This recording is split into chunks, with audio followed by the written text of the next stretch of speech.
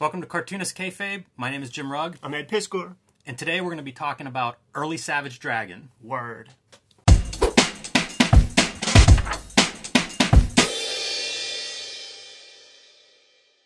Alright, Ed. Savage Dragon miniseries, published in 1992, one of the original Image titles, one of the original Image guys. Whenever they announced Image, I was totally on board. Most of my favorite artists, a couple that weren't my favorites, but didn't matter. Once they joined the team, I was there. And Erik Larsen was my least favorite of all the names in that initial run. Yeah. Upon reading these books, man, where does he stack up in your rubric? By the end of Savage Dragon 1, it was my favorite book and the one that I would do anything to get the next issue of. And it stayed my favorite for a long time. I read Savage Dragon probably longer than almost any other run of comics. And it was from the get-go. Like, he hit the ground running with this miniseries as far as I was concerned. And we're going to go through and point out some of those strengths and definitely more than weaknesses, I think, in this. But compared to the other Image comics, it seemed like this was the opportunity he was waiting for. And it made me go back and appreciate some of his older work then. But it really felt like he had been training his whole life for this. Agreed. And there will be editorials in here where we sort of discovered that is kind of true, man. This is 20 years later, like after introducing the dragon character in that old Megaton comic. So those ideas are swirling around in his head. But from the get-go, let's talk about these covers even, man. I have a few things to say. One is that we kind of know that Erik Larsen is a student of the kind of Kirby school of comic book making, so the dynamics are there. But also, you can't have Kirby if you don't have like 1961 era Marvel Comics. So there would be the titles with the adjective, the hyperbolic adjective in the beginning. But this is the 90s, man. So uncanny and amazing and incredible won't do. And Rob Liefeld already took the word extreme. So Savage Dragon, perfect. I can't think of a better adjective. It is. Agreed totally. And if that's not enough, it's also brutal and intense. All in the same cover. This was right up my alley, of course. You know, this is that era of post-Watchmen Dark Knight where comics get dark and violent and there's a lot of criticisms about all that. That was my favorite stuff at the time. Mm-hmm. And so, like, this just epitomizes it. And, you know, talking about the covers, I'm not as keen on 2 and 3, but I think this first cover is magnificent. His green against the reds and oranges behind him really pops out the character. It stands out, it sets a tone, and I was on board basically from this cover. I certainly tried duplicating this cover in my sketchbooks and notebooks. I was when Image, when they introduced computer coloring to comics and glossy paper, and that was kind of like a sales mechanism for them. You know, a lot of kids that I was coming up with, they were done with newsprint after the Image comics came out.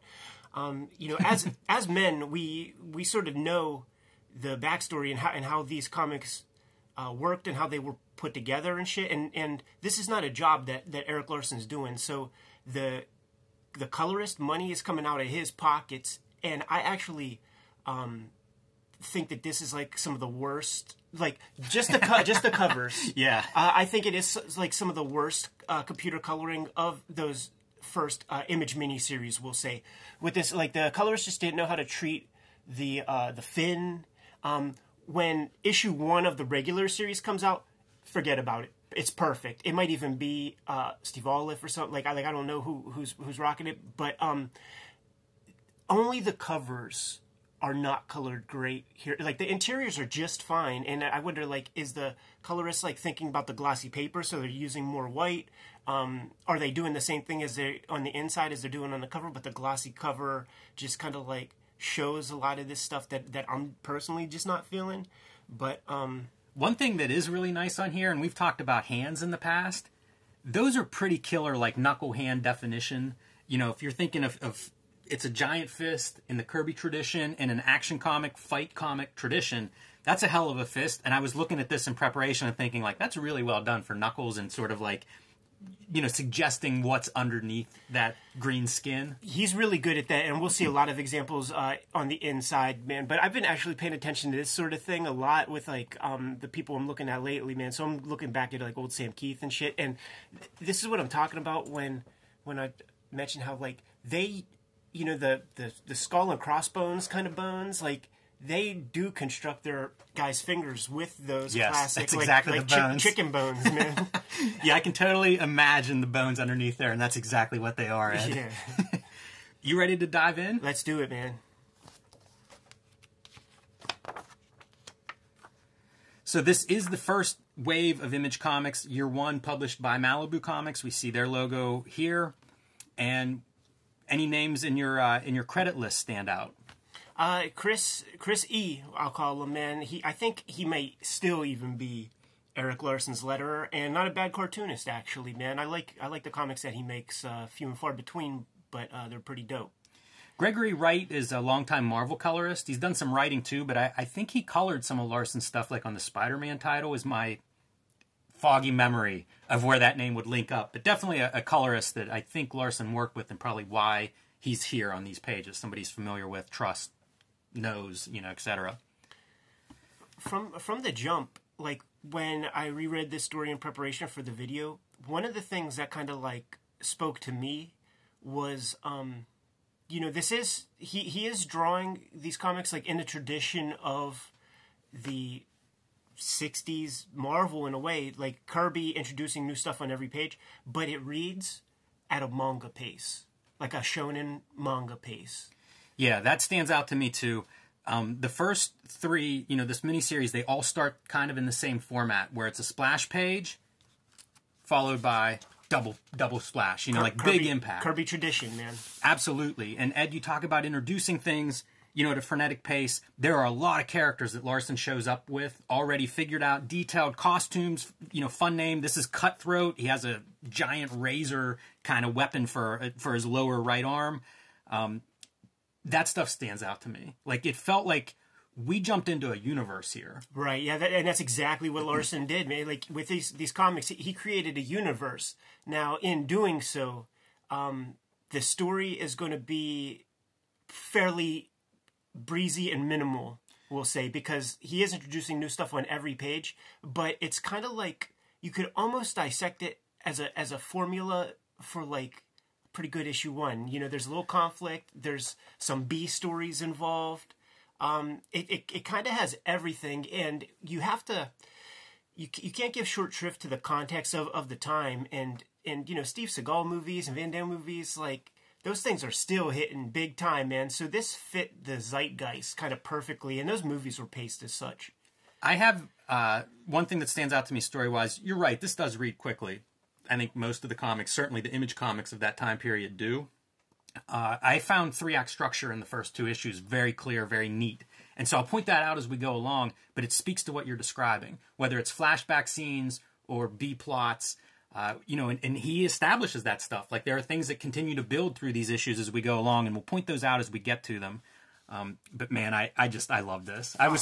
By this point, this was probably my favorite Image comic. He, from the jump, and we see it maybe a little bit here, but we'll see it more later when he really starts cooking. The tools that he uses for inking are not your average, like just brush and, 102. There's like, I swear there's like Sharpie or something, and definitely like fine liners here and there, man. But his ink line, it's not fully on display here per se, but his ink line is different than any of those other Image guys at the time. He's very known for that strange way that he holds a pen and draws. Right. And so I don't know if that affects it or not. Right. I always found his work, much more cartoony than his contemporaries, which, I had a love-hate relationship. When he was doing Spider-Man, I wasn't on board, but as he got further into this run, I was totally on board. It added a certain humor, and we see a little hints of blood here. As we get deeper into this series, we're going to see basically an R-rated superhero in terms of language and violence, and I guess sex even, although I think that's more in the regular series. That was something that I appreciated. Oh, definitely. Guys are beating each other to death. That is R-rated. Even if you're, you're trying to get a comics code stamp on the cover or whatever, make it soften it up. Like, it's still extremely violent. Lean into it. It was another sales point, man. When me and the homies were chilling there in 6th grade, like, yeah, the Savage Dragon, he tears people up. Punches this lady in the face. Yeah, man. Hey, listen. Glow bug or glitter bug or something. She shouldn't try to live a life of crime. Glow bug. See, these are some of those textures, these like Larsen textures that are just more organic than when everybody's trying to do their ersatz Scott Williams inking. Yeah. Yeah, it's definitely a little, it's a rougher, chaotic thing. It's not that super neat cross-hatching. This character, let's take a minute on his design. He has an eye patch. He's covered in skulls, both as like crotch piece, belt, shoulder pad, spikes everywhere. One arm is the giant blade, and knives everywhere. That is 100% early 90s Image comic character design. 1000%, man. And we're going to see a lot more. I actually love Larsen's character designs, man. And he's got such kind of an imagination. Like, he runs through more of a rogues gallery of villains than Dick Tracy. It's fantastic. You know, the rogues gallery is always a big chunk of these like Batman and Spider-Man. A big reason they're great rogues gallery. And so, for whatever reason, you know, Larsen shows up with that in tow. Whether it's intuitive or just part of what he loves about comics, he's got lots of those villains lined up. And we're going to see it. So this is kind of the conclusion of this initial fight. And what we see, my notes say something about, this reminds me of RoboCop. It's just a super badass cop has shown up, and he looks like the Hulk. Yeah. You know, I got a hold of these comics very young, and I read all the interviews about, like, you know, go to life drawing, blah, blah, blah. Also, by the way, you could feel the skull underneath these faces, and, you know, sort of what we were talking about the structure and stuff. But that said, you know, the rule of thumb when drawing an academically, you know, symmetrical head is like the space between the eyeballs is one eyeball distance, and when I knew that going in, and it's supposed to be 5 eyeballs wide, and then when I saw this, I'm like, I like this a lot, and it doesn't abide by that. So maybe those stuffy old dudes whose names I can't even remember, maybe they don't have all the answers for me. Yeah, for sure. And so this is 7 pages in. Average comics, 22 pages. I think these all run a little bit over that. But if you're thinking of 3-act structure, again, this is about a third of the way through. And we've established Dragon, great way to establish your hero, tough, all that. He's a cop, everything. And then we get down to here, and the guy's like, rough day, you know, he's bleeding everywhere. And he says, I've had worse. And we go to one of these subplot origin flashbacks. And so here we are in Act 2, and we're going to get to know Dragon's backstory a little bit. He is an amnesiac, so we don't learn everything, certainly not here. Larsen has hundreds of issues now to kind of dive into that. But we learn what gets him up to the cop moment. We do, and this, like, I was such a schmucky little kid because I was buying all of it, man. And I'm reading this stuff, and I'm like, oh, he's so mysterious. and when we get out of this miniseries, and Larsen tickles you with that last couple pages, man, how could you not buy issue 1 of the regular series? This is the cop that finds him in the burning field and kind of recruits him, Frank, a supporting character for quite a while. And we see him appealing to Dragon, but he's not really on board yet, and it's kind of weird. The whole mystery of, like, he knows things about the world, but he doesn't know anything about himself. It's a strange version of amnesia, and that's what we establish. And then we cut to Frank at home with his wife. On the background on TV is Super Patriot being maimed, you know, practically beaten to death in critical condition. Post Dark Knight comic, man. You got to have your janked up superhero. So another one of Larsen's fun characters, and we get a nice money shot where we get to see him in the cool character design form. But he's not long for this world, at least not in this version. And this is actually where Frank is asking him about joining the police force. You know, he sees he sees Super Patriot beaten practically to death. The world that they live in, the Chicago that Larsen's establishing, is completely overrun by superpowered freaks. They call them freaks. And organized crime has become just organized super freaks. And so the cops have no good you know, it's amazing they even have a police force considering the carnage we see unleashed on the police in this 3-issue miniseries. Right. But that's the situation, is the police are just regular powered people against criminals that are just off the charts, basically Youngblood-esque. This is a good view of the Finn, like in a profile view. And whenever you see the Finn done wrong, the artist just didn't add that one extra fin up front. They usually stop it too high. Yeah, that's exactly what they do, Ed. That's exactly it. If you're looking right at it, you're going to see the point of the fin below the skull line. Right. And if you're looking at a profile, it's almost perpendicular to the face. Yes. The way that front comes out. I studied drawing Savage Dragon fins a lot as a kid. Because you've seen the wrong ones, and it's like you have to figure stand out out. like what's wrong about them. And it'd be good artists that would get it wrong. It'd be guys I really liked, and then I'd see their dragon and be like, maybe not.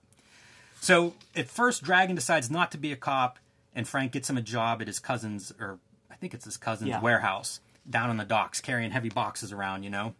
And of course, the super freaks show up to extort this guy, and Dragon stands up to them, which sounds good in theory. Let's go back real quick, because you did this cover for a magazine called Super Mag, and you had this impact shot with like a foot on a dude's face. Yes. And I feel like it was like I learned some stuff from that shot of you drawing that, and I can't help but think that this is somewhere swirling around in your subconscious when you're drawing it, because the way you draw real good impact is like squash and stretch. Yes. So cut that head in half and put whatever, unstoppable force, immovable object, and you cut that squishy substance in half, dude. It just feels so much more brutal, and it made me think like, too bad Larsen didn't draw that Doomsday versus Superman. Very true, Ed. When I see this, I think of like Domu whenever he's pushed up against the wall and eventually through like a concrete wall. Good physics. This is almost a trope of comics of that like impact. How do you show impact into a wall? And pretty well done there. And the aftermath. So he stands up to these super freaks. It sounds great. The cops get an arrest, and Frank's cousin is not happy. Like, he is hysterical over what's going to happen now. He knows the writing on the wall. You can't stand up to those people. So we're halfway through the book, and we get a Savage Dragon pinup, Erik Larsen. Somehow I resisted the urge to pull this out and put it on my wall. Well, you know what? We'll see if you pulled out the Image Zero coupon as we go through these. One good use of this middle poster is that this is sort of a turn-a-page moment. A surprise. Like, Frank's cousin's really upset, and what's going to happen next? Normally, if you had pulled the poster out, you would see exactly what happened. It would ruin the surprise, but because the poster's there, you get the warehouse explodes. Once again, Savage Dragon emerges from the fire, upset about what happened, and we cut to Frank's house, and now we're learning about Mighty Man, and Mighty Man has recently died. Yes. His secret identity, he switches into Mighty Man, kind of like a Captain Marvel Shazam, and in his human identity, he's been aging. He's an old man. And people find out about that secret identity, and they beat the old man to death. So it's really bleak. Like, the heroes are dropping like flies now. Dragon shows up naked. That has to be a sight to see. I don't know, man. This comic might be a little bit gay, dude.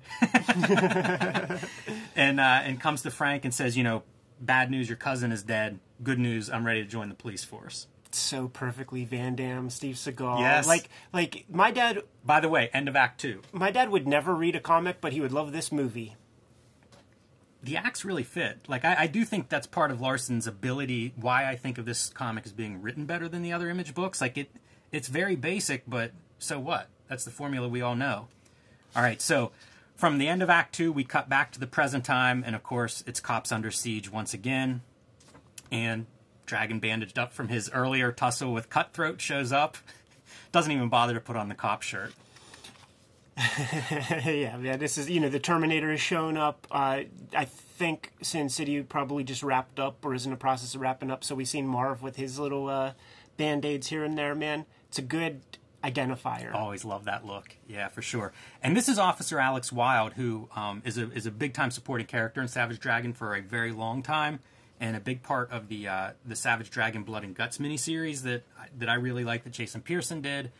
She's a good character, and she goes on to be a very developed character and one of Dragon's good friends. Yeah, I mean, like, it's another RoboCop piece, man. I bet if we saw the original pages, man, we might see some whiteout where she accidentally calls him Murphy a time or two. It's also introduction of characters and supporting cast and stuff, which Larsen does, again, I think better than any of the other Image books at this stage. All right, man. You get your badass money shot. These are scattered throughout the miniseries where it's not a splash page, but it's great. Like, again, I'm sure I copied this into my sketchbooks at the time. Yeah, I absolutely did. And, the storytelling of this page is abysmal, but kind of who gives a fuck?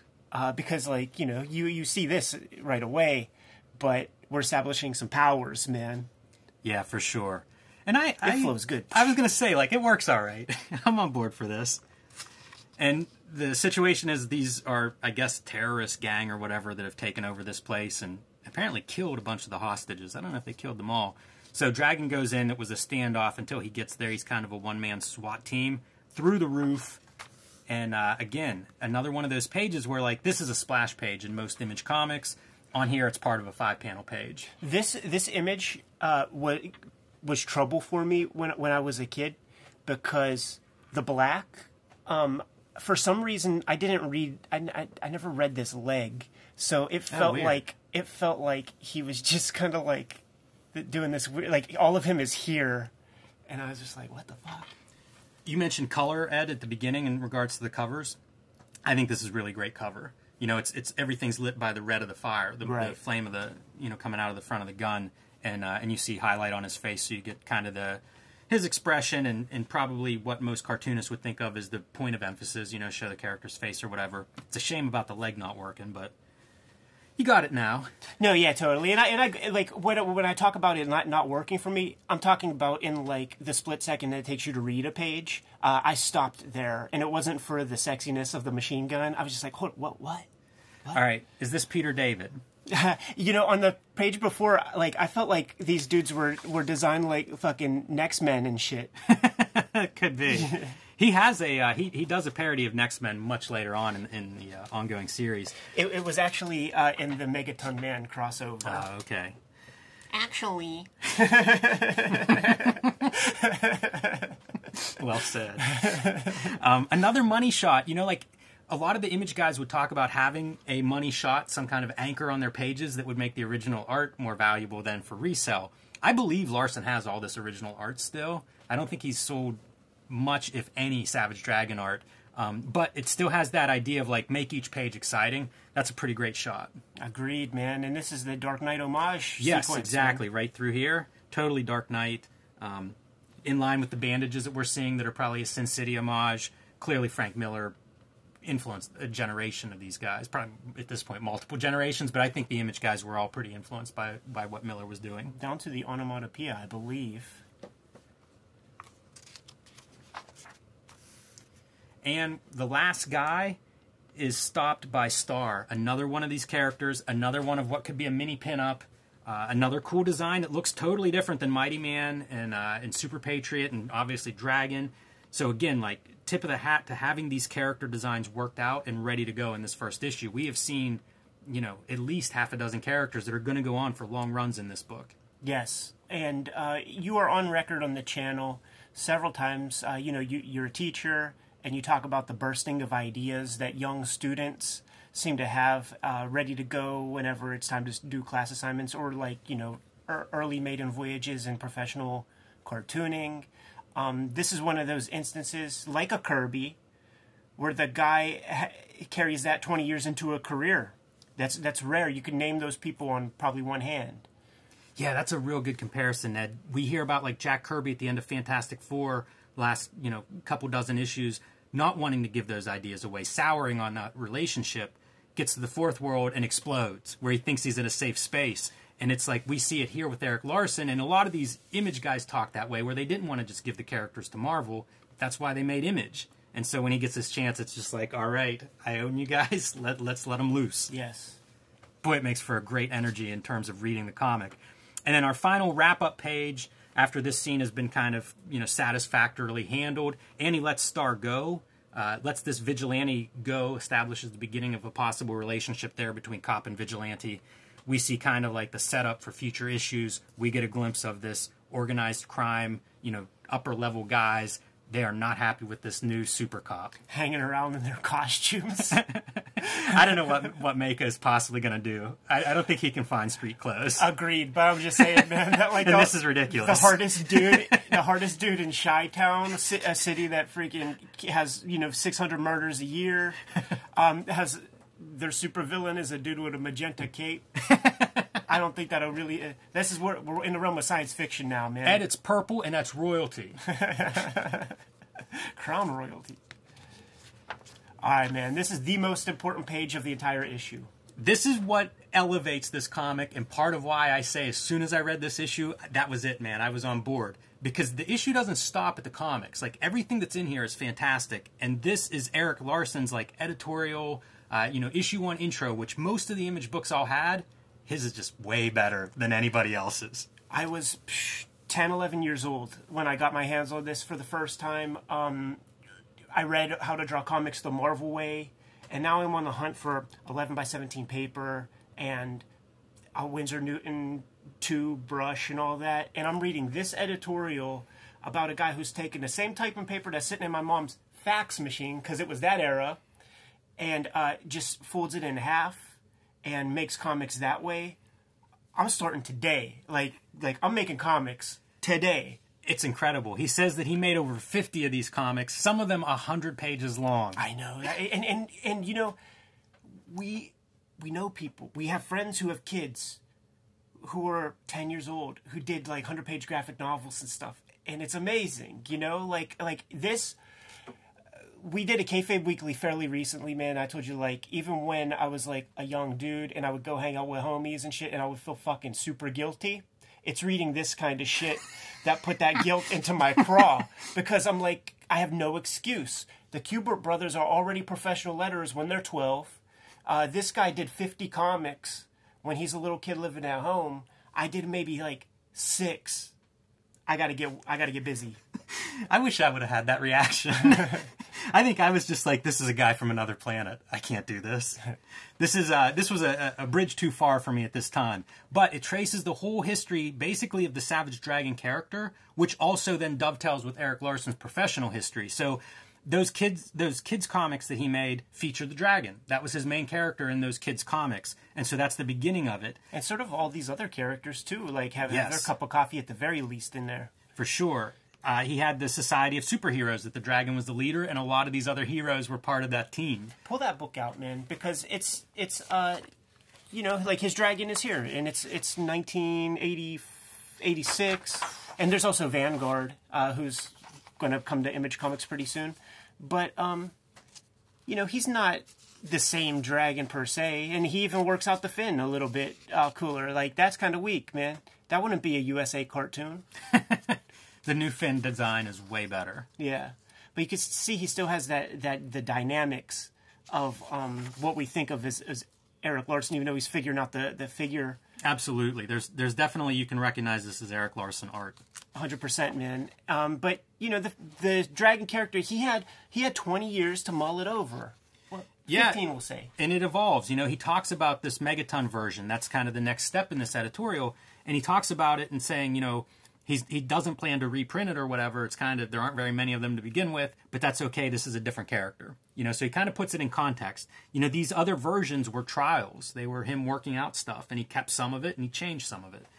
And so it just kind of traces through that history. A couple of the things that stood out to me on a reread is Dragon appeared in the last time in giant-sized mini-comics #4 from Eclipse Comics. That's a comic I have and never realized Dragon was in there, so that was kind of surprising to me to see. Oh, you should have dug that out, man. It's on the screen right now, Ed. And then, you know, finally, this is Dragon getting this series that he's always wanted to do.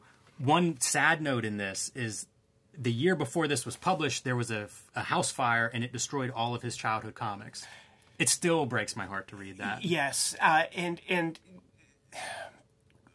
our business is paper. Our business is fucking kindling, and that is not the only severe fire story that destroyed a lot of stuff in comics. You know, Wally Wood has one.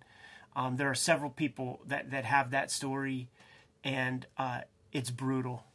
It's so fucking scary. And when things are going completely right in life, for me personally, and I'm laying in bed at night and I'm trying to catastrophize what could the next problem be, that thought pops in my mind. I hope my house doesn't catch on fire when I go to sleep. One great thing, looking back on this now, is he says he hopes that this new series will dwarf those kids' comics that he made. You know, and again, 50 of them or so back then.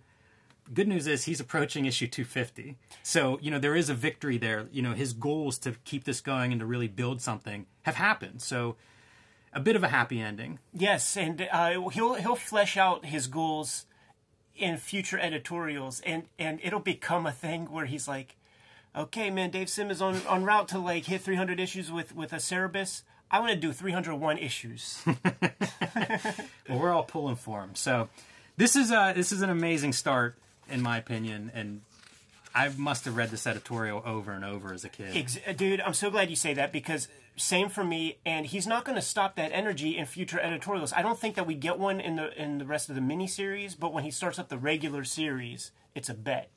Yeah.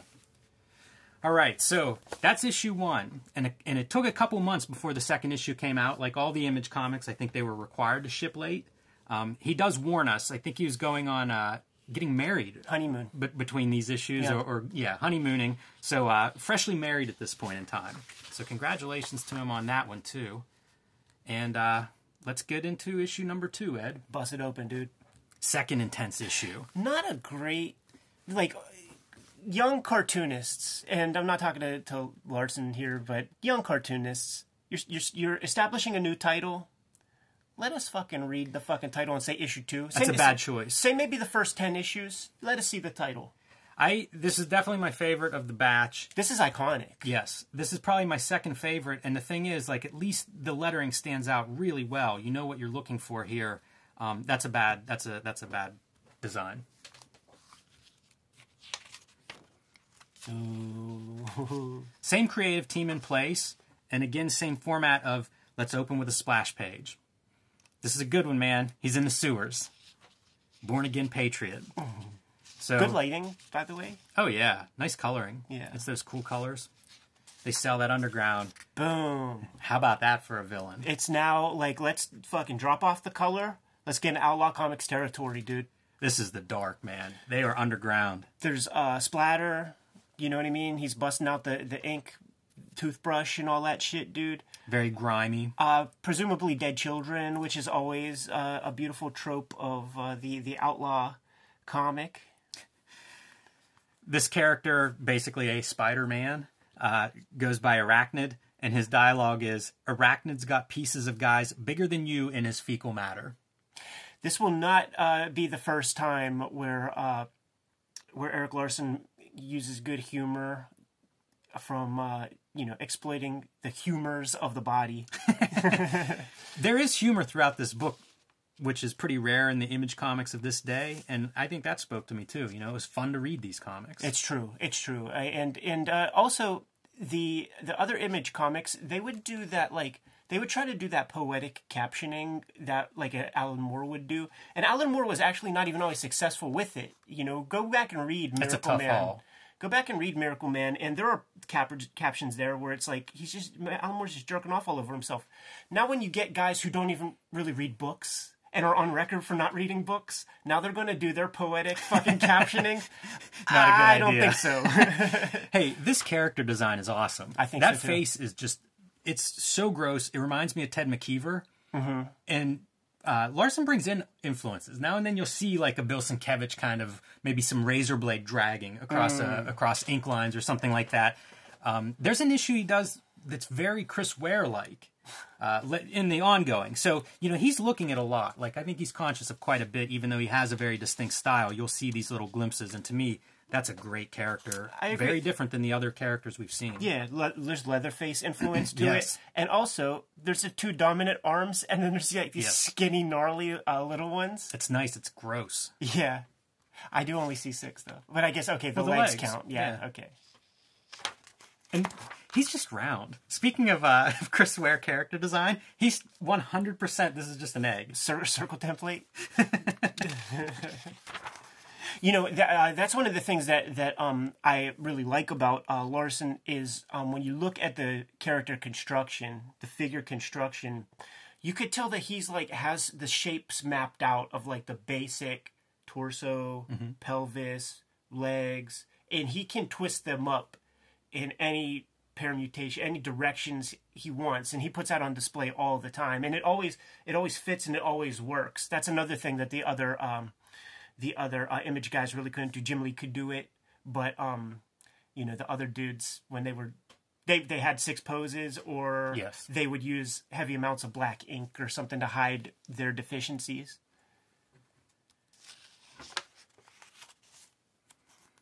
Once again, 7 pages in, and he defeats the bad guy. Yeah, and here's more of like, these are bolder lines than you would see in a typical Image comic. Like this is a Keith Giffen kind of line. Like it's just this thicker line that really, it fascinated me. It was different from all the rest of those guys, and it just, there's a life to it. There's a bounce to it that was pleasurable in the world of that very polished Scott Williams inking, Danny Meeke inking. Yeah, that's what I was going to say. It is definitely a rougher. It's not exactly gestural, but it's definitely a rougher handling of the inking, which spoke to me. And you'd see this in guys. I think Klaus Janson has a line like that. You know, I think there's different. I think in some ways Tom Palmer Sr. has a little bit of that.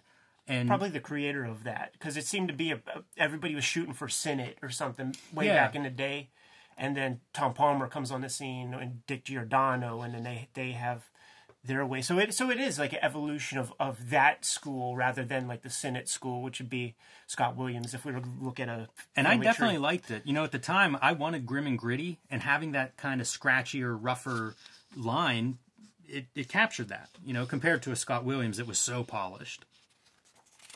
All right, Act 2, here we go. Flashbacking to the hospital.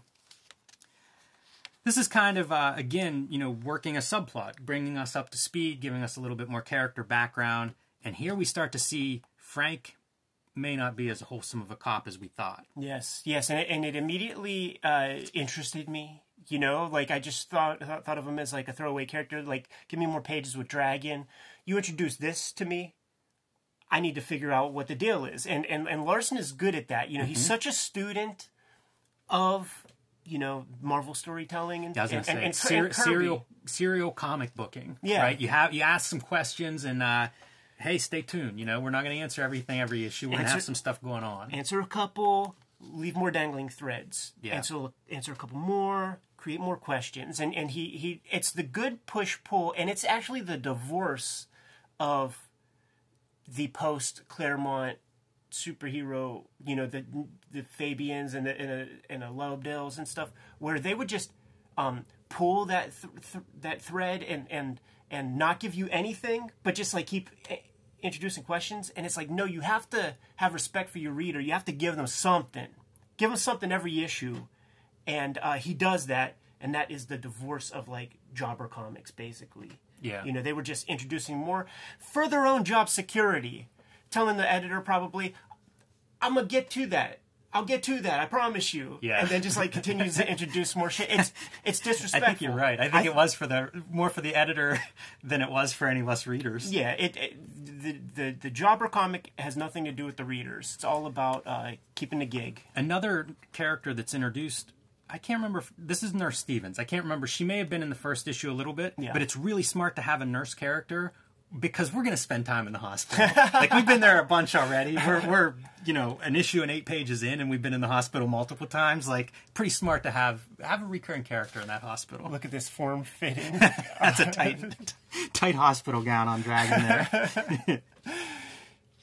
This reminds me of Batman Year One. I'm not sure anything's actually lifted from it, but something about it just reminds me a little bit. You can see Commissioner Gordon with his wife in that.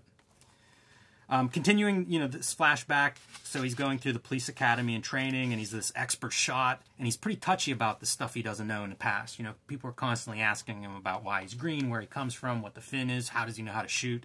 And a little touchy on that one. Yeah, and continuing the Marvel trope, man. He doesn't have to go fill a prescription and have no money for, you know, Aunt May, but he's green, he don't know why, and people are bugging him. All right, man. Super Patriot's back and redesigned. Yeah, he thanks rebuilt and redesigned. In the inside cover, he thanks Fabian Nicieze for helping with the designing of the character. I bet Fabian designed that right there. You know what this is from, I believe? I think Larsen had a proposal for an X book. Might have been X Factor. I can't remember exactly. But I've seen, this was one of the characters that was in his proposal. Mm. So he may have been working with Nicieze at that time to like put the proposal together. Because I had that question too. Like, when would he have been around, you know, in the early days of Image? But that's what it's from. I remember seeing it probably many years later, but it would have been an earlier proposal. And this is a little bit, I mean, this is carrying on the RoboCop idea. Mm-hmm. And it also, I think, has a little bit of a Nuke Good call. from Born Again. Yes. A little bit, because it's patriotic hero, misguided do-gooder, got the flag on the face. I dig this. I was super into this design whenever it came out, and I think fans probably appreciated it. There were several Super Patriot miniseries. Dave Johnson drew one or two, like the first ones, and it looked great. You know, I mean, he's just metal arms and legs. The arms can turn into guns. Cool mask and everything. I think it's Kirkman's introduction to Marvel Comics was on a Super Patriot miniseries. I think, like, homies definitely have stories about Kirkman, the Battle Pope writer, like hounding Erik Larsen for a gig, for opportunity. He definitely did at least one Super Patriot. I think it was Super Patriot miniseries. And then the other piece is McFarlane Toys does a Super Patriot figure that's really badass. Yes. Early, pretty early on, a couple years after this probably, but I remember that figure being really cool. So I like this design a lot, and like you say, RoboCop and cyborgs, and he's back. This is these kind of lines. This is Larsen pandering a little bit, because he wasn't doing this kind of shit back in the day, but this is like as close as he'll get to like a Scott Williams. And he definitely evolves. If you follow Dragon, he goes through a lot of phases and different tools and different approaches and stuff. All right, continuing some subplots.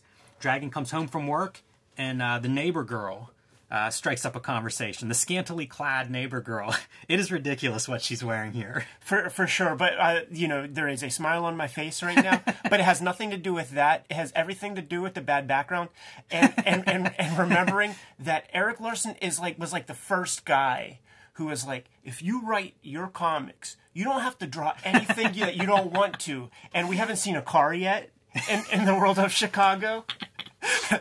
This is the apartment, which is this basic, 6th grade art class, learned how to draw perspective kind of background. And that's just what popped into my mind is these future editorials, after we waxed a bunch on editorial in issue 1, there are other editorials where he's just like, you know what? Writing is awesome because you don't have to draw anything that you don't feel like drawing. And we should say this is the third supporting cast member potential love interest that we've seen, an issue and a half in. That was something that he did pretty well. Like there was a lot going on with Dragon's love life and like girls and women that he was interacting with and flirting with and stuff.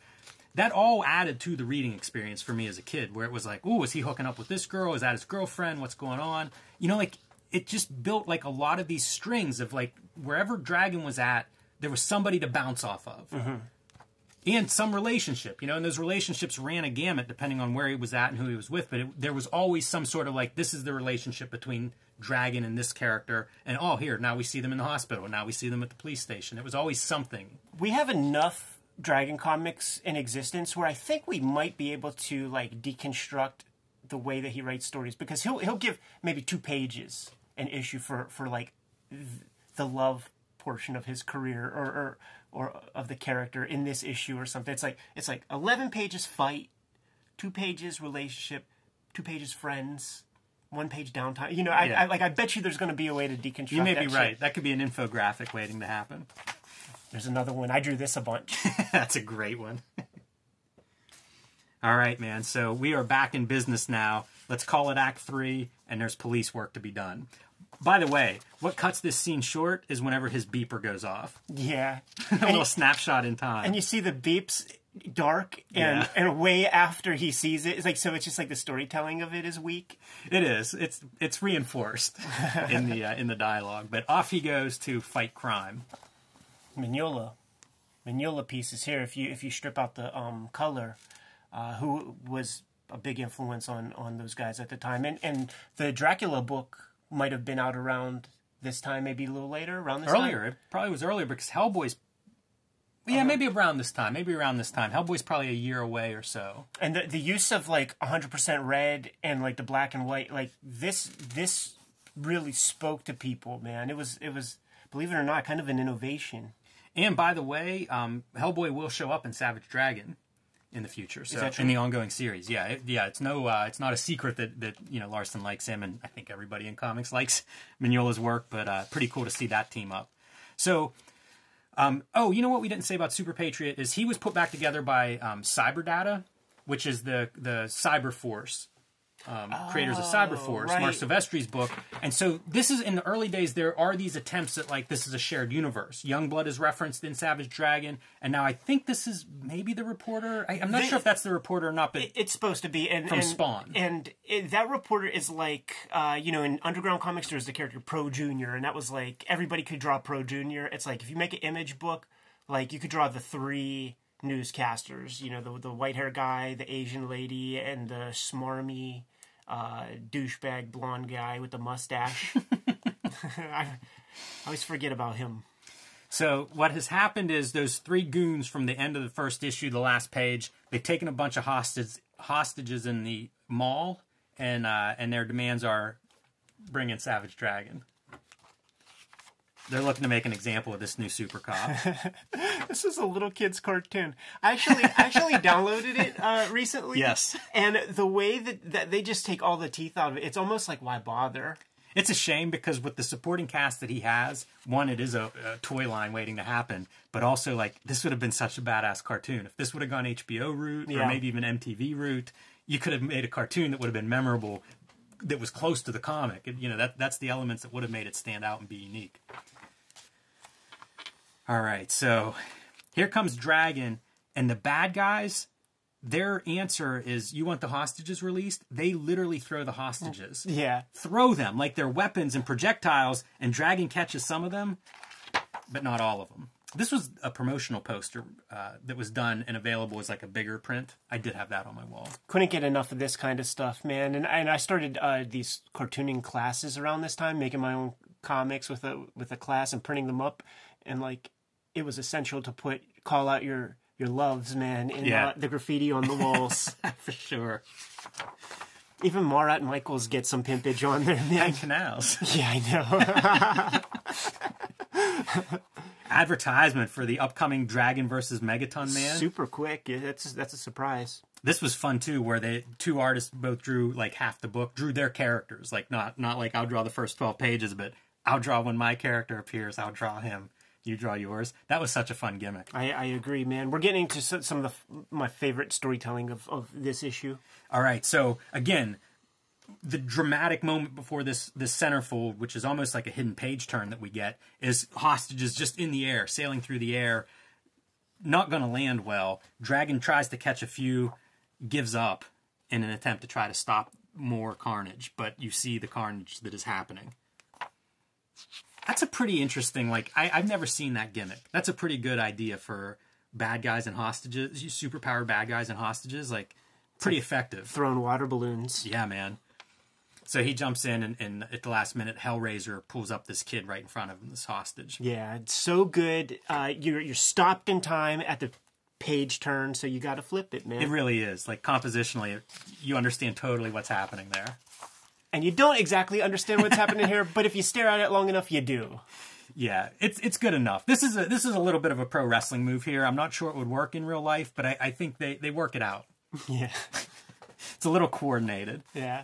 Dragon flips over the kid, grabs Hellraiser by the head, and slams him into the ground. And now it's just a fight between these 3 supervillains and Savage Dragon, and it's instantly violent, man. Blood is flying. My favorite part about the Dragon comics. The red goes good against the green. Yeah. You make green by way of red. For sure.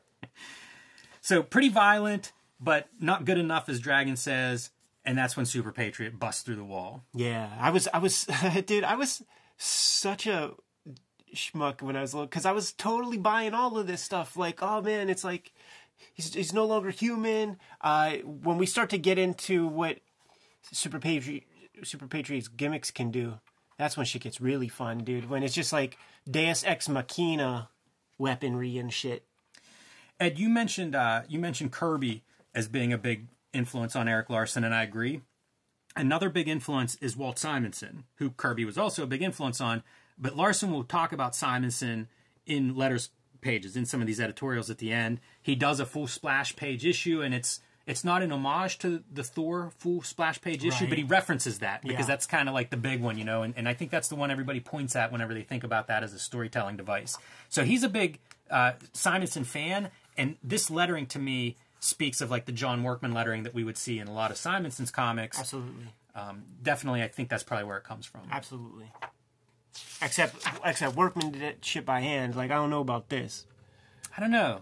It's pretty early on for digital, you know, like it just wasn't part of the workflow, I think, yet for everybody, but it could be digital. I don't know. So what happens is Super Patriot shows up and he just starts killing dudes, the bad guys, but still killing them. And Dragon's like, whoa, you're killing them, you're murdering them, and tries to stop him. The most puzzling part about the Super Patriot design for me when I was shorty really was the white hair, because like you never saw a superhero with it's not this choice for his bottom costume. His Borat that's a pretty brief. Those are some real briefs. It's okay because it's just covering weaponry anyhow. Yeah, the ponytail is a weird trick, and that's an odd piece of the McFarlane toy, if I remember correctly. I think that's like real, like Barbie hair or something. I think. Yeah, it's not a sable hair, man. It's that nylon stuff from that Pentel brush pen. So Dragon stops him. That turns then to Dragon Super Patriot fight, of course, because that's what we're all here for. Totally. Yeah, like that's the thing. Like Larsen, to me, these are, forget the blood, all that, and sex, and all, these are boys' comics. Yes. And if you could tap into the part of your brain that like got you into comics when you were a little kid, like this shit is in here, man. Unapologetically. This is like if Marvel Comics would have been aimed at, I don't know, 7-8-year-olds, this would have been like the 12, 13-year-old version. Because it's like, there's going to be some girls, it's going to be R-rated blood, bad language. You know, like it was like the perfect ratcheting up. This is what I was renting at the video store. Yeah, exactly. What are the cool movies that are out? Terminator, RoboCop. You know, I was chill with your pops watching the Delta Force canon movies and all that, man. And urban setting, cops, Lethal Weapon. So Patriot's about to punch Dragon's ticket right there with 20 large guns point blank in the head. Murph. Whenever Dragon's partner, we get to see her again now in the second issue, shows up just in time to say freeze, he's a cop. And for some reason, this has like a distilling effect on Super Patriot. You know, he can't process it. You start to see like the mechanical robotic side of him breaking down. Very like RoboCop. Very much. And he says it in the style of The Wire. A police. A police. It gives Dragon just enough to regroup and then basically knock out Patriot. But Dragon's in bad shape, man. You see him holding his guts together. His blood is just coming out.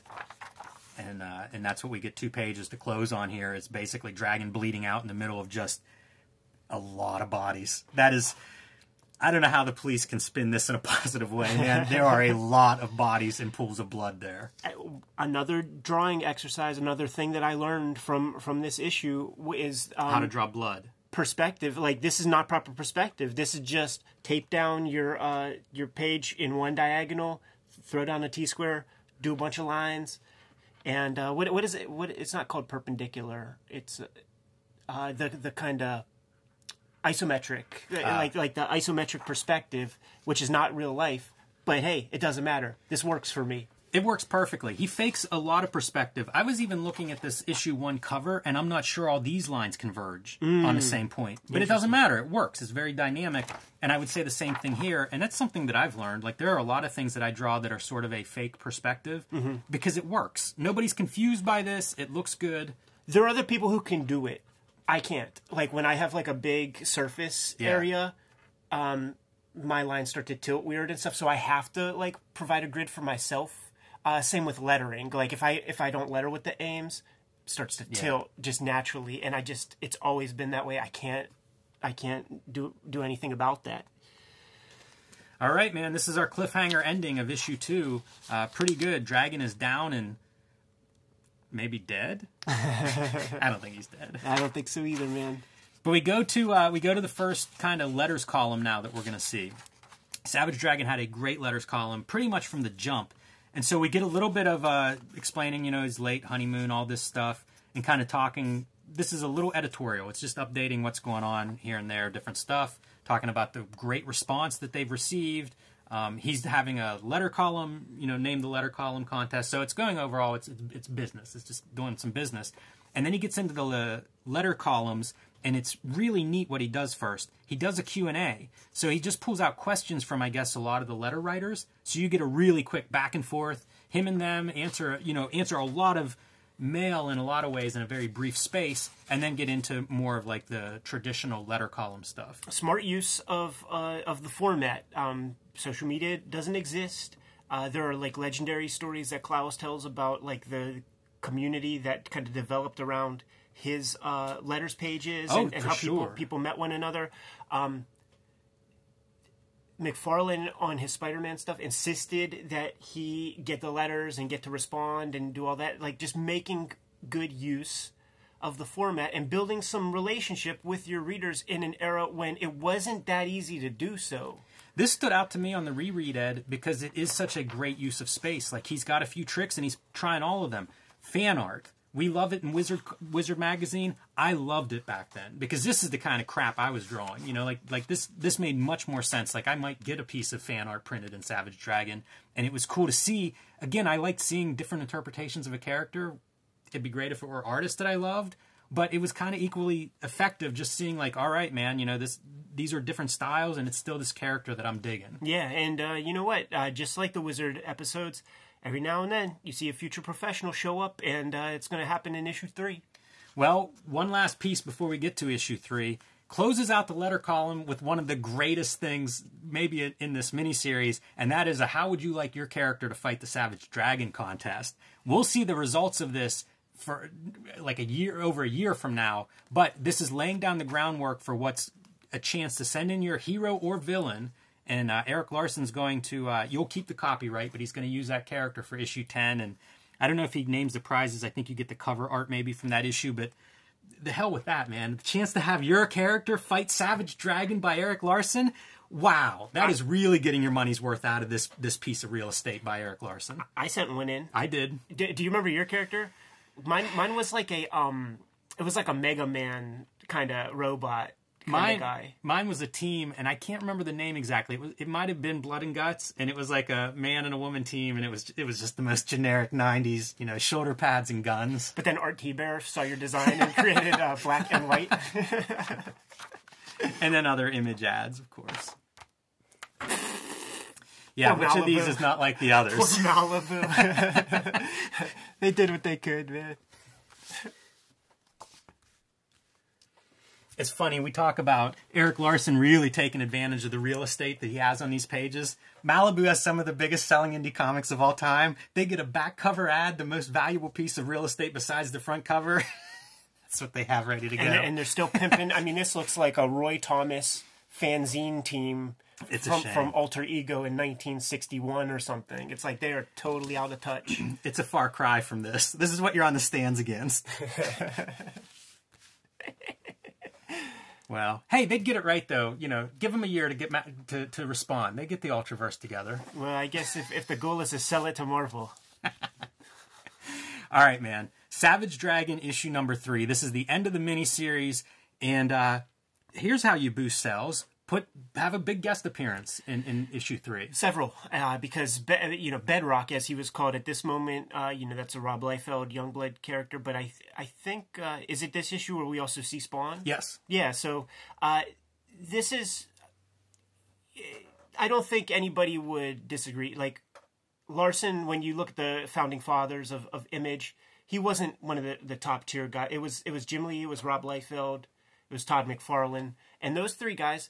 They would help their homies out, man. Like they would, let this character, that character show up in Shadowhawk or whatever, and it's a effort to bring you along and give you some energy. So yeah, and it's also a history of comics. You know, like a lot of comics, if you look at Marvel, like a new series, issue 3 or 4, Spider-Man shows up. Uh-huh. So these guys are coming from that school of thought too, and it is potentially a boost. But I think this guy, man, could have sold plenty of him on his own, man. Inferno. I love it so much. So we see, again, 1 splash page, 2 splash page. This is the formula for these. And as I said, I was on board. Kept that 2-toed foot. Yes. Which makes the inevitable Turtles crossover, once you see the two toes. Issue number 2, regular series. I was there. So here we are in the hospital again. It wouldn't be a Dragon comic without the hospital setting. And He gets rid of this dude quick. The previous issues, it took 7 pages. This one takes three and a half. Again, nice impact into the wall. And basically he's recovered. So they talk a little bit about that recovery. He went from being in really bad shape to back to full strength. And so it's kind of about his healing factor. We get a little information that, you know, you heal a little bit quicker than the average cop. Yeah, he really is like... he has no kryptonite, man. Like Larsen loves this character, and he's not interested in giving him any true obstacle. They talk about the Super Patriot. What happened after, you know, this is a recap of what happened once Dragon loses consciousness. And Super Patriot, weirdest thing I've ever seen. It was like he was under remote control or something. He kind of got up and crawled off, but didn't even seem to be conscious. Laying some groundwork for future Super Patriot fights.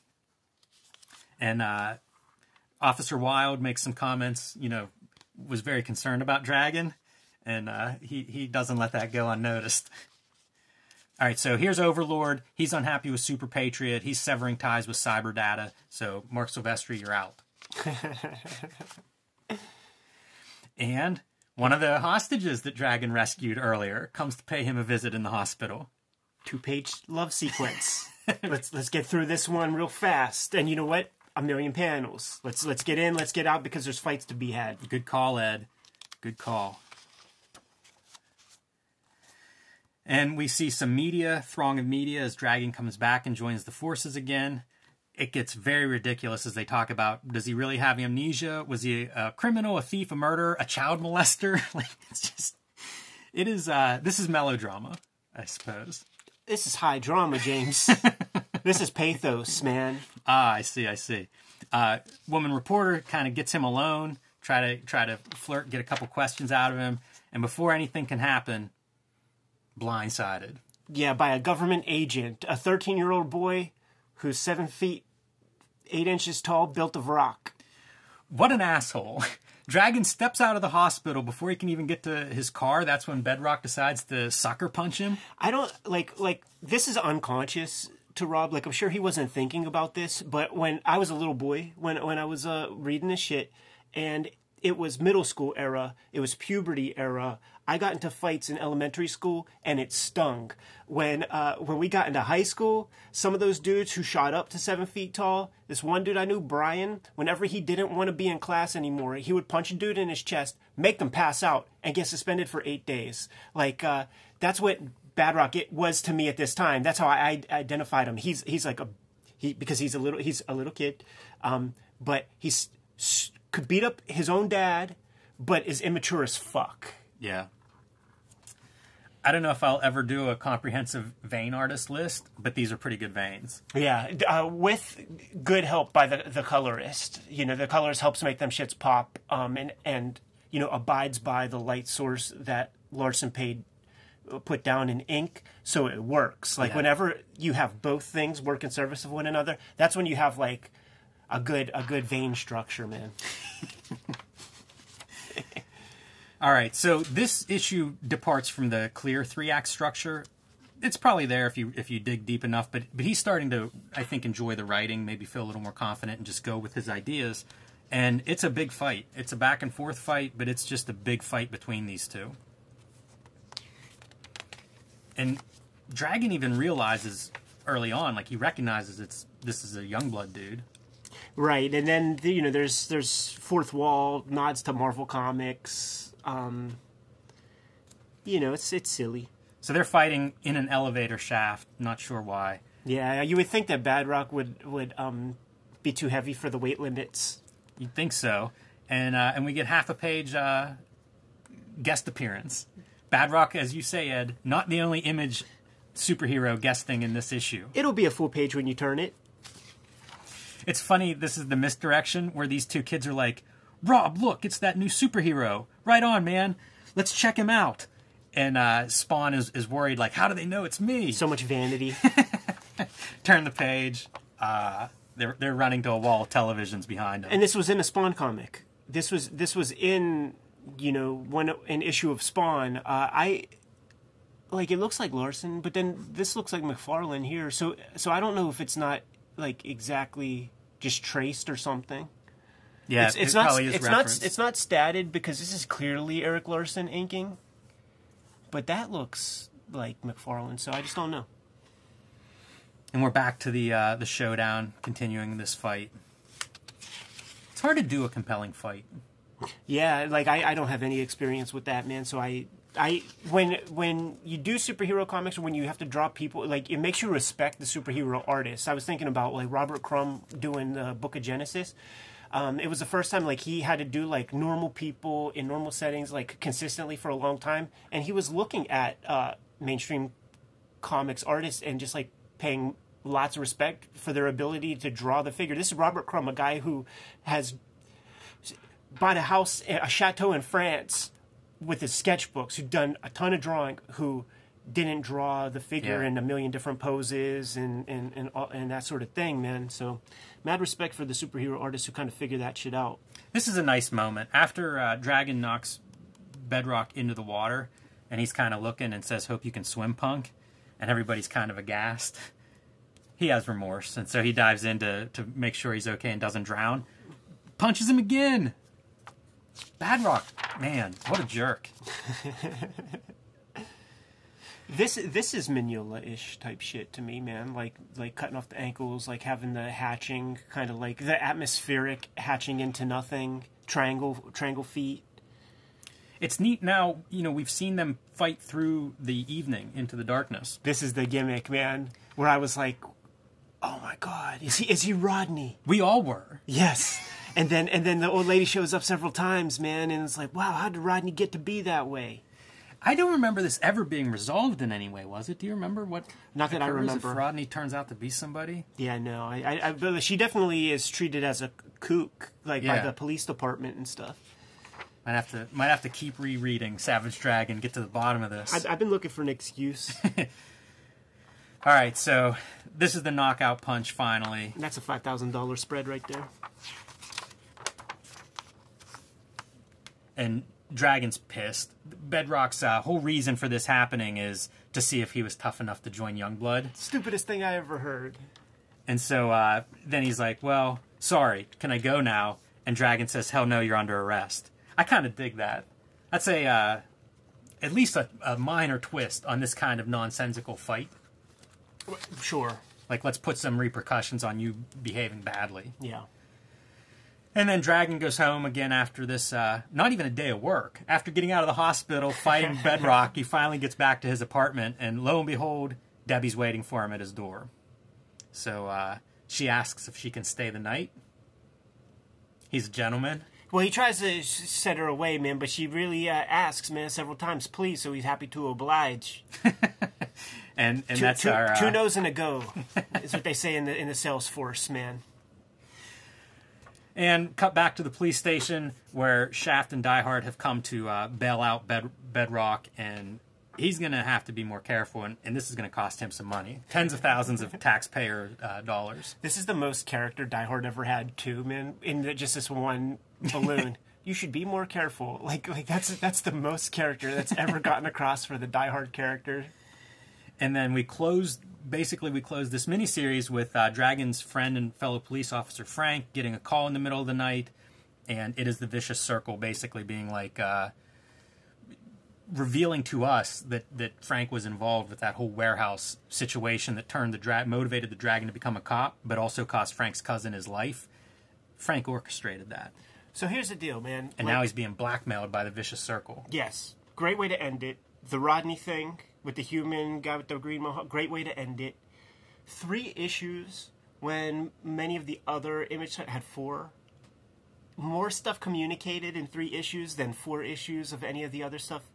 Very clear what the character is, who the character is, and keeping it consistent with the things that we read in interviews, which is divorced from almost every other Image guy. Erik Larsen, older than a lot of the dudes, like been involved in comics longer than most, man. I mean, I guess maybe it's neck and neck between him and Silvestri, who was in the game longer or something, man. But he has a couple more years under his belt than the other dudes. Maybe that has something a little bit to do with it. But you know, of the Image miniseries, man, this is the strongest, no doubt. Yeah, I think he's definitely done the most writing as well. I think it shows his writing ability here. But I mean, like, professionally after this, you know, like, there's a lot of series that he would go on to write and not draw, both for Image and his characters, but also, like, Marvel and stuff would hire him to write various series. So I think he's probably the most accomplished writer, and it's pretty good. It's on display in this miniseries. He had ideas, and he was able to communicate them in a very entertaining and pretty much concise way. Like, there's a lot of stuff packed into this, and it doesn't feel confusing. It doesn't feel glossed over. He doesn't rely on captions or narration to, like, you know, for exposition or anything. Like, I think it's well done. I was impressed on the reread because, like, it's been decades since I've read this stuff, and you never know how that's going to go. I even had a conversation with somebody leading up to this before I reread it, and we were talking Savage Dragon, and I was like, you should give the miniseries a try, maybe, because I hadn't reread it yet, and you never know. I'm happy to say, like, this was very fun. Yeah, agreed, man. Like, very breezy. I think it's a good lesson in laying out a superhero comic, you know, a comic of this kind. You could use it as a good template, I think, man. I was studying issue 1s and stuff over the past couple of years, actually, man. And pretty good issue 1, you know, like Kirby's the master. And if you study Kirby, you probably do okay. And I think Larsen is an example of that. Yeah, I think that's fair. A couple questions I enjoy. One is, will the Dragon have a crossover with Pitt? He says, I hope so. I don't think that ever happened, unfortunately. That bums me out because I would have liked that. And then another of my favorite questions is, are you related to Gary Larson, the guy who does The Far Side? And he's not. They spell their names differently, but I liked seeing a Far Side reference pop up in there. And that's it. This was an oversized issue story-wise. Look at that right there, boy. You're right, Ed. It's not it, because this is J. Scott Campbell eventually. Jeffrey Scott here. Piece of fan art, man. And we knew this name from Nintendo Power because he also, like, the character of mine that I sent to Larsen to be a supervillain was for my video game design thing that I sent to Nintendo Power, and I lost to this guy. Interesting. You know, like, his game was featured in the contest that they were promoting for a long time. So it's like, that name... it was the bane of all of our existences when we were young. Yeah, it's amazing. I'm trying to picture, like, timing-wise, probably a year after this, he starts working at Wildstorm somewhere in there. Somewhere in 93, I believe. Yeah, I think so. And the Art Adams love is clearly on display here. Like, when you see this, and you see it throughout in the wizard art shit, it's, like, completely professional-looking work. Like, where are you, motherfucker? Well, we know where he is. All right, Ed. Any other thoughts on Savage Dragon? I said my piece. Shouts to Erik Larsen, man, in his road to 300 issues. 300 issues, doing it himself, Todd. And not including these issues, by the way. Because he starts over, some of the Image books would just launch from the miniseries in regular numbering. They just keep going. He starts over with an issue 1. Has done lots of kind of extras here and there too, halves and zeros and little filling in the blanks. Because you talk about the story here and how it has more than most of the Image stuff, he was still packing story. Like, between this and the ongoing series, things happen that were supposed to be in Image 0, which was years delayed. So he is just bursting, and you know, I think it comes across on the page. I did notice that your Image 0 coupon was ripped out, man, so I'm assuming you got I do, Image 0? Yeah. I got an Image 0. Very, very late. Nah, dig. All right. Let's get the heck out of here, man. We have our own comics to make, our own miniseries to draw and such. Kayfabers, we are on the road to 15,000 subscribers. Please like, subscribe, and hit the bell icon on the Cartoonist Kayfabe channel. We'll let you know when we have new vids available. And shouts to subscribers new and old. You can subscribe to the Cartoonist Kayfabe e-newsletter at the link below this video. Lots of good stuff in there too, man. Behind the scenes things and such. And you can pick up Cartoonist Kayfabe merch and T-shirts at the links below this video. All right, like I said, we have comics to draw. Jimmy, give them those marching orders. Let's get the heck out of here. Read more comics.